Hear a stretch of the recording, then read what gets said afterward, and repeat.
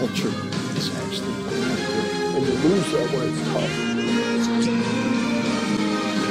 Pull up your pants, take off the bra, and be a man!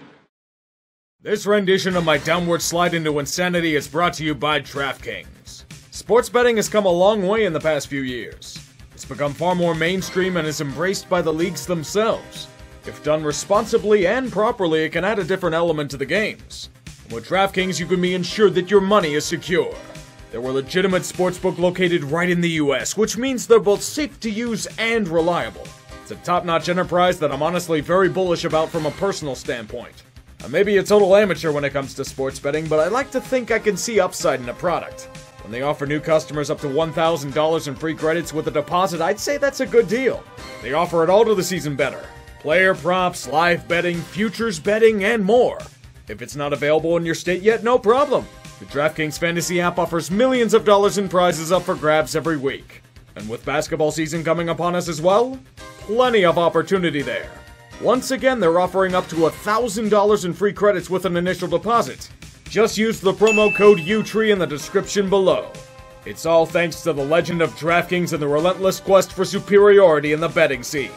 And as always, if you choose to bet, remember to gamble responsibly. We seem to have had only one good Thursday night game a month ago. That's the only positive fortune we get. Otherwise, the media will do nothing but suck Tom Brady's dick as he beats the shit out of a team he should beat the shit out of. He did not forget the scars of Matt Patricia's terrible defense undoing him in that Super Bowl. It burns in his heart, and he treated the Eagles like one of his horrific torture victims. Brady is the Inquisition and Jalen Hurts is the poor bastard who won't convert. Philly itself is so broken that they cheer running the ball. Their play calling is that useless. They use this momentum to rally, but they fail to realize that the NFL hates defenses. This man stared lovingly into Leonard Fournette's eyes as Fournette deliberately bumped into him. That's taunting on the Eagles! Get this emotion out of my league! Brady needs to win! Tough shit, Philly. You sucked, but you'll probably have 3 top 10 picks next year. It's not if Howie Roseman fucks it up. It's how.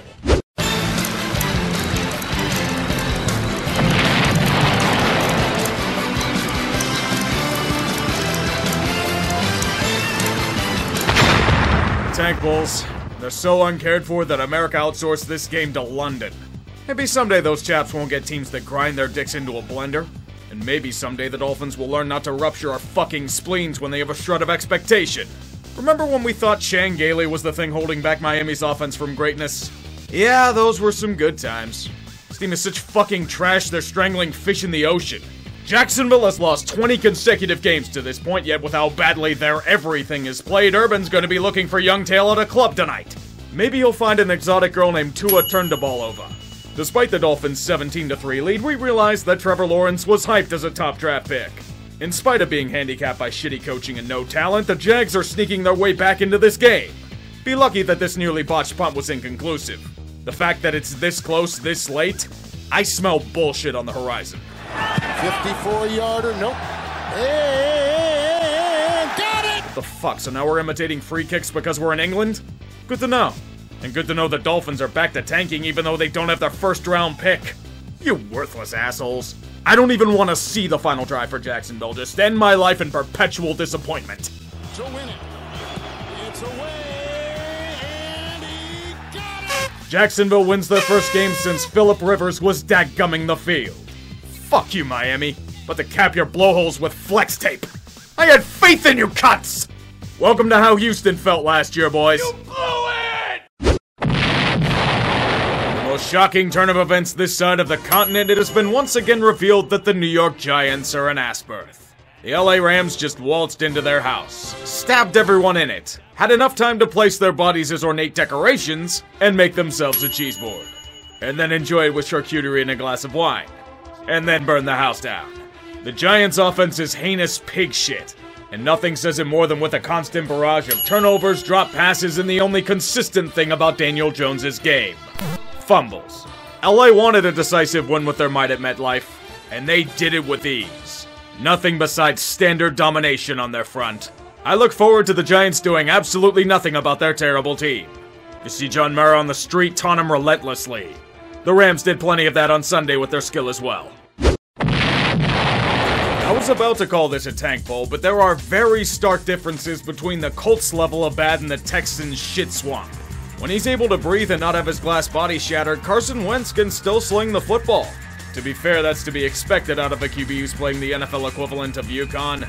This game was absolute annihilation, and it might be confirmed in the Guinness Book of World Records for longest ass whooping in Indiana. Houston continues to slowly die, withering and writhing, begging for someone to put them out of their misery. As Indianapolis notices them on the street, they don't give them relief. They merely laugh at their pain and walk away. Indy knows that their life is a far worse punishment than death could ever bring. Once again, I have no fucking idea how to assess the Baltimore Ravens this season. They are a mystery box. You never know what's going to be inside of it in a given quarter. Hell, it could even be a mystery box. Against a white-hot Chargers team, it was expected to be a brutal reality check for a group dancing around raindrops. We somehow didn't see it happening to the team coming into Baltimore. The Chargers came off a statement win and somehow did the Charger thing by laying a massive egg. Do they realize that the defense they're facing has the coverage of a yardstick and is injured to hell? Last week, going for it on 4th down was a boon for the Chargers. Today showed the risk of those procedures. They just had nothing. And Baltimore is somehow 5-1, despite every fucking opportunity to self-destruct.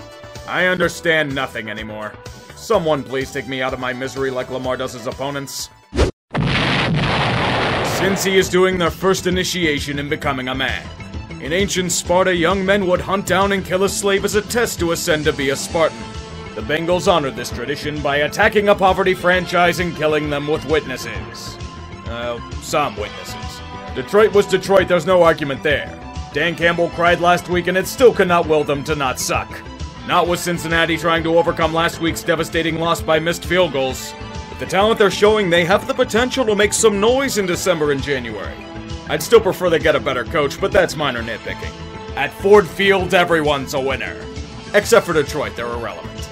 Perhaps Jared Goff can show up and help out? Maybe the talent that's still there around him can? Anytime would be nice. Chiefs are such fucking ass this season. Everyone's fawning over their talent and Mahomes and Andy Reid, but I see right through them. And you should as well. The Reskins are many things this year. A good football team does not appear to be one of them. Garbage play all around, Mahomes making careless mistake after careless mistake, a defense that only exists to be a background character to an offensive show? This isn't a fucking Super Bowl contender, this is a shell team that exists to put on a front of success. Tell me, should I feel good that the final result is deceiving? Wow, the Chiefs played for about 20 minutes. Let's all suck their dick because of talent. Plan the goddamn parade down Grand Boulevard. Don't worry though, their time for retribution will come. And it will be relentless. On the other side, Washington is now sweating bullets. Their organization has been exposed again and the public is breathing down their neck for that damn good culture of theirs. Dan Snyder stews in his not office. He needs something to get the heat off the email scandal that's plagued the football world as of late. Then the light bulb goes off. Hey, you know what would get us goodwill? We're tiring Sean Taylor's number this week. People loved that guy. His family may not know about it, but you can't make fun of us. We care about Sean Taylor. So much that it's a rush ceremony to hell and back. They even corralled a dude who needs to be beaten heavily to where Taylor's number is painted and he did a TikTok dance to generate clicks. It's infuriating, yes, but don't blame the irrelevant Mahomes for being a douche. Blame the Reskins for the rush job and the disorganization. That's why I consider them the lol cow of the week. Never stop being a snake, Dan. Sell a fucking team! There are many great traditions in the world of football. Dallas Cowboy fans never shutting the fuck up about their team. Roger Goodell being a clueless anti-football pussy. Darren Rodgers walking into Chicago and making the Bears his bitch. It's a comfort to all of us in the NFL. Green Bay is all but a guaranteed win in their lap, which unfortunately might be going away in the near future. Not for what the Bears are doing, though. That offense is unsurprisingly still shit. Justin Fields just isn't ready for a full-time role yet. They've greatly limited the already limited offense, and playing a quality team leaves them flawed and desperate for big defensive plays. Be shocked that it didn't work out again here. Green Bay maintains tradition. Rodgers still lives rent-free at Soldier Field. There is one thing I have to disagree with you on, Aaron. You don't own Chicago. The McCaskies do. And they know how to torture that fan base in crueler ways than you could ever imagine. You want to know something? I thought the Carolina Panthers were going to make strides this season. Maybe not playoff contender, but I like some of the signs they were showing in terms of their team structure. These past few weeks, I have one question. How fucking useless are they without Christian McCaffrey? This offense has become straight up dog shit. Sam Darnold can't make a pass. His receivers can't make a catch. The offensive line blocks as well as McAfee antivirus. It just lets everything through. If the Panthers had any sort of offense, this game isn't even close. Minnesota isn't exactly good. They find unbelievable ways to lose football games. And with how they're allowing Carolina to stay in this match, it's not exactly a surprise why they're under 500 to start the year. But this is supposed to be a legitimate contender, am I right? Even with both teams being utterly useless and not worthy of the postseason, Carolina is managing to somehow not shit their pants on offense anymore. Most stunning, despite everything they've done to kill themselves, the Panthers are somehow still alive. Behold the game-tying touchdown and two-point conversion. Vikings fans quietly cheer this fortune, as it might mean the handicap of Mike Zimmer may finally be gone. Unfortunately for them, Brian Burns is somehow too fast to tackle anyone, and they're in field goal range. They can put the dagger in the Panthers' throat. Remember last week against Detroit? This is for the win. From the right hash, Joseph from 47. It is wide to the right. That was an aberration. If Minnesota is going to beat Carolina, they'll have to do it without special teams. Conveniently, they were delivered a quick win off Amazon Prime. Good times were had by none. Minnesota gets to pretend they don't suck, and Carolina just sucks. Mike Zimmer becomes Mike Myers and will not die. Can we just give both teams a loss for this game? The Raiders were dealing with a chaotic week with John Gruden forced to resign and having their special teams coordinator Rich Bisaccia take the temporary reins. So do you know how Denver usually has their best response by completely shitting it and forgetting anything relating to the game of football? Let's just say Vegas had their rallying cry this week with more than a moral victory. It was good resolve from them to come back after all the shit that's happened to win. It's really impressive. But the Broncos are just fucking bad. Quite the shame when a team can no longer play the garbage of the league to stat pad, isn't it? Shit offense, exposed and flawed defense. Same stuff that happened last week without the comeback. And the thing is this. When Denver was forced to try and make plays on offense, they shat the bed. It was as pathetic as what Vic Fangio calls a game plan. Perhaps that's too soft a word for them. Vegas was visibly wounded, ripe for the taking, and they still failed miserably. Enjoy 500, boys. If you're lucky, you'll manage to stay there for a while. This year is shaping up to be a pain that Cleveland hasn't felt in decades. Suffering through eons of terrible football can't prepare them for a return to the factory of sadness. But it's for a new reason. Because of the ungodly amounts of injuries that are plaguing them. Arizona does not care. They need to maintain their impressive form, and they showed no mercy. With the Cardinals' offense, with how obliterated Cleveland is on both sides of the ball, it was a feast of blood. The game was so ugly it played out like a funeral for the entire fucking city. The defense was as exposed and broken as it was against the Chargers last week. They were outmatched on all fronts, and the Cardinals continued their undefeated march on to their next victim. This was supposed to be the year a new tradition was formed for the Browns. And they were technically right. It just might not be the one you were expecting. Bring out your dead, Cleveland. Imagine the Cowboys without a god-awful coach squatting down on their back every single week. They have incredible talent, that's never been the issue. The thing has always been that they've never had good coaching. Dallas has either had ass-kissers, coaches past their prime, or Mike McCarthy leading the way. Knowing McCarthy, all he took from Analytics 101 is to go for it on 4th down.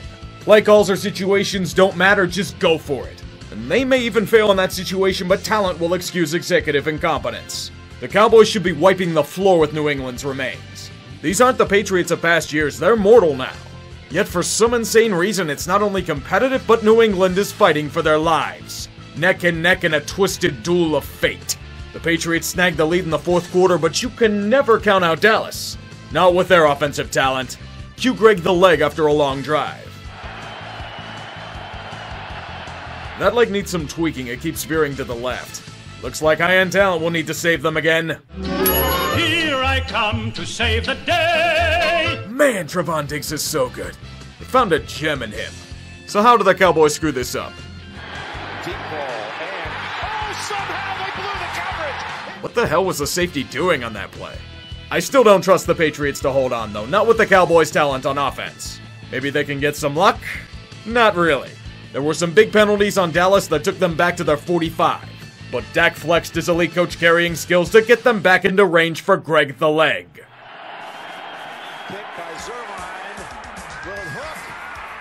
We're headed to overtime. New England gets the ball first and they stall out to punt. Bill, I'm usually the conservative type, but it's 4th and short at your 45 in overtime. You can't afford to give Dallas the ball back with their skill. And with the incredible powers of hindsight, the Cowboys' star power goes to work and gives Gillette Stadium a final air show to end it all. Here I come to save the day. This shouldn't have been close, but Dallas escapes with a victory thanks to the wonders of high-end talent. Be warned, though. You won't survive like this for long. Mike McCarthy is going to hold back this team. Celebrate for now, but Dallas can't dance like this all season. January is far more unforgiving. This is old school football at its finest. Not really, it's more that both offenses are terrible and the defenses are carrying the brunt of the weight. How am I saying that about the Seahawks defense? I know Pittsburgh's is supposed to be good, but them? The Steelers are up by 14 at half though. Seattle's without Russell Wilson and harken back to the 2017 Packers without Aaron Rodgers. Then Pete Carroll yelled at them in the locker room and threatened to play an endless loop of Jordan Peterson podcasts. I think that may have been enough of a motivation for the offense to get its shit together. For whatever reason, Pittsburgh can't stop the running game. Can it just be like the Steelers where Najee has to do nearly everything to gain 4 yards? Apparently, Pittsburgh can no longer have easy games. As the Seahawks, under the guidance of Geno Smith, have tied the game. Dear God, kill us now. Cue more offensive utility until the Steelers have to drag the withered old horse for another final ride. It's ugly, but they're somehow being forced at gunpoint to move down the field. As Seattle drops an easy pick. Way to go, Jamal. I'm the best in the nation! Yeah, in your dreams, you fucking useless-ass box safety. Now Pittsburgh gets to kick a field goal to retake the lead. But then, a miracle happened. Geno Smith channeled his days at West Virginia and guided Seattle down the field. And now it's going to... Oh no, DK, what are you doing? Just get the fuck out of bounds! Thank God it didn't cost them, but I'd think about that before dissing Shannon Sharp on Twitter. Jason Myers, now is your chance. This game is going to overtime. Motherfuck. With neither offense being unable to do anything, we're in for a ride.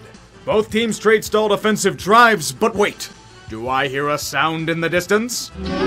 Here I come to save the day. TJ Watt, you fucking legend. I don't care that Watt already got paid. I demand you pay him more. Give him all of the money. Build him endless statues down North Shore Drive. He's the only reason Pittsburgh won. They're 3-3, let the false hope consume me whole.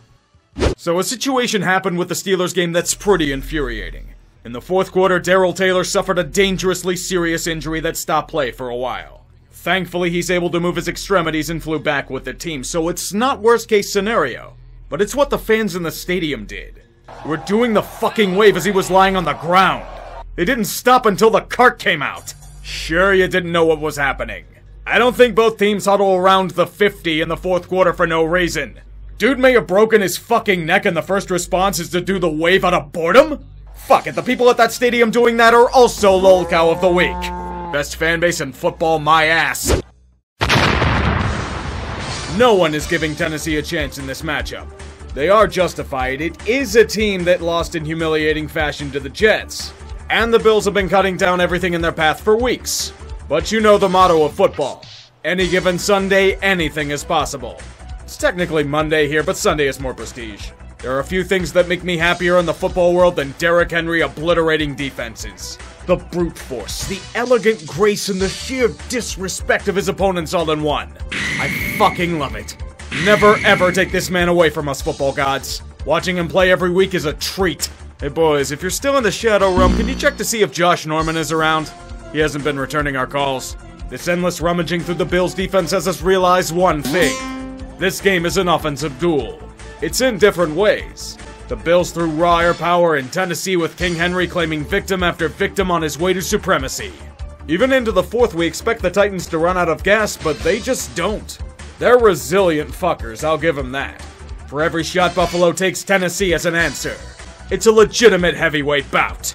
With this Titan lead by 3 deep into the fourth, Buffalo almost had a dagger, but it got called back for a holding penalty. You can't let the game finish that easily. You need to up the drama and tension. Now the Bills march. Time slowly ticking away. The goal line moving ever so closer. The script is all but writing itself. Buffalo managing the clock enough to strangle the Titans at their own game. All they need is to go for the kill.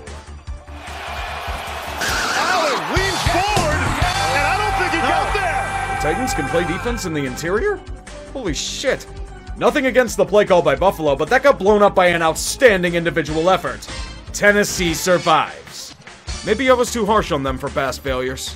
Maybe they deserve another look. I wouldn't mind seeing a rematch of this in January. Football is a brutal game. May the bell toll for the fallen.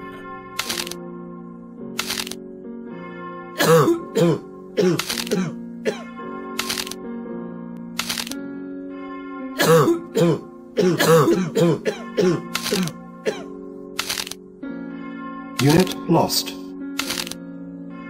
Unit lost.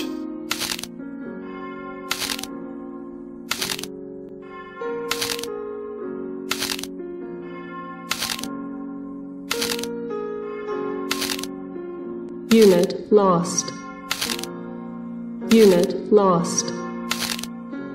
Unit lost. Unit lost. Unit lost.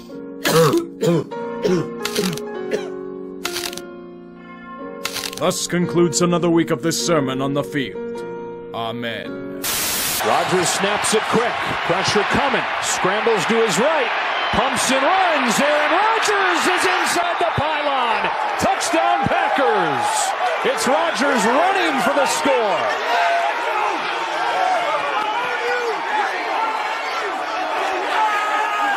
Right on cue, Joe.